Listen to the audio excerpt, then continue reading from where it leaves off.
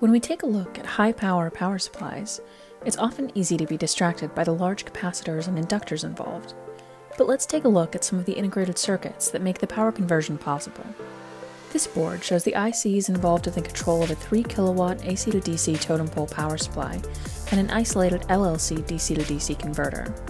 The first element to consider is the Totem-Pole controller, the MPF32020.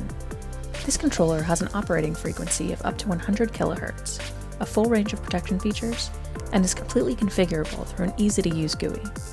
Its role is to take all the information sensed from the circuit and set the converter switching operation in order to maintain a steady output voltage, high efficiency, and nearly perfect power factor.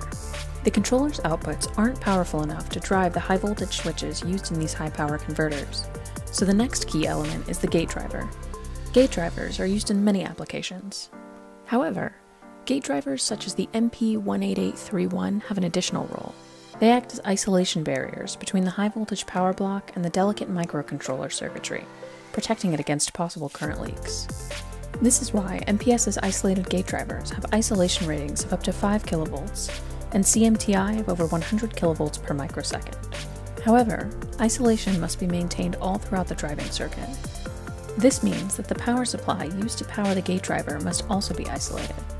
That's why we use the MID1W0505A isolated power supply. If we take a look at the second power supply, the isolated DC to DC LLC converter, we have a similar setup. The switches are driven by two MP18831 isolated gate drivers and are powered by another MID1W0505A isolated power supply. In this case, the controller is the MPF32020, a highly efficient and fully programmable LLC controller with a full range of protection features, adaptive dead time, and multiple communication ports. Finally, both controllers need to be in communication with each other while still maintaining isolation. That's why we use the MP27622, a 4-channel digital isolator that combines robust isolation and high data rates. Alternatively, you can also use the MPQ27811, which comes with an integrated isolated power supply, eliminating the need for an external one. To see more, visit our booth at Embedded World Conference. To learn more, visit monolithicpower.com. Like this video and subscribe to our channel to get the latest on our innovative new products.